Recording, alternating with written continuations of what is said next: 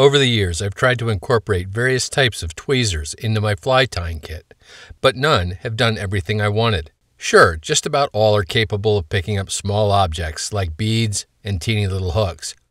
Some even hold flies really well for close-up inspection and trimming. And of course, most are great for arranging flies in fly boxes.